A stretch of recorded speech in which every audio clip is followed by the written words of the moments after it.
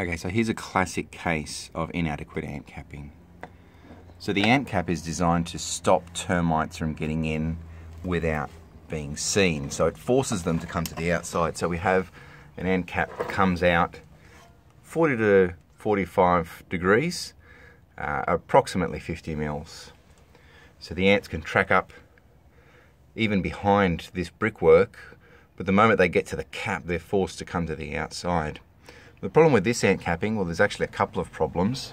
Firstly, it only goes to the back of this single brick, allowing the termites to come up between these two courses of brick, the engaged pier and the external wall. They can come up and there's nothing stopping them from easily gaining access to this bearer, for instance, and then continuing on throughout the rest of the structure. You can see everything's connected, so that would easily allow them to gain access.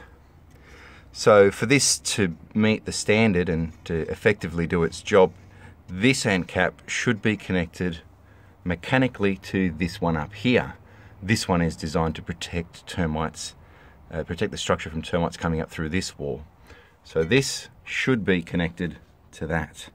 Another fault is that this particular ant cap does not go the full width of the brick. So it should really go to the face of the brick. But then of course we have this veranda structure as well, which covers up the potential inspection edge over here.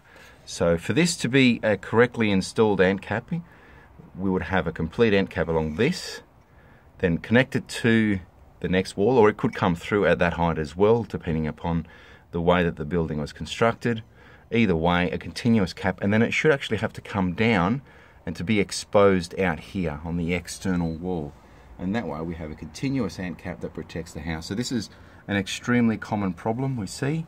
So often there will be a failure to have a continuous, clearly visible inspection edge. And so although on the surface it looks like the house does have ant capping, the reality is that it's not sufficient to actually protect the structure.